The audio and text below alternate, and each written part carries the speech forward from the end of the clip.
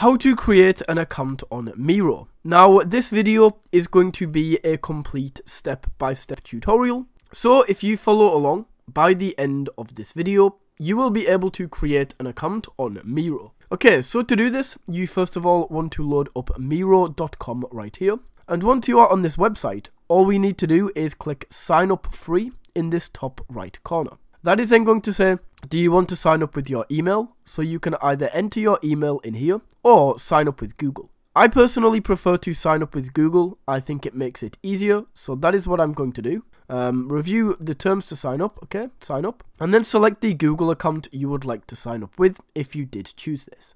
Okay, now it says set up your team. What is your team name? So I will go for Finance Drake.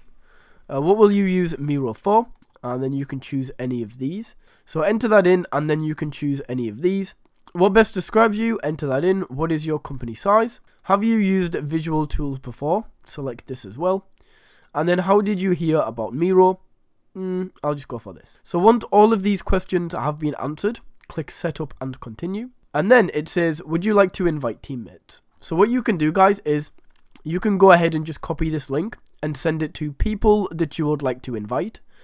Or you can enter in their email. Now, if I just show you what this would be good for, you can see that I copied the link. So if I now go and paste this in, it is going to say something like this. Sign up for free, and they will ask them to go ahead and sign up with an account. And because I sent them my link, when they do create an account, they will be invited to my team. So that is how you can do that. So if I just go for skip, what do you want to do?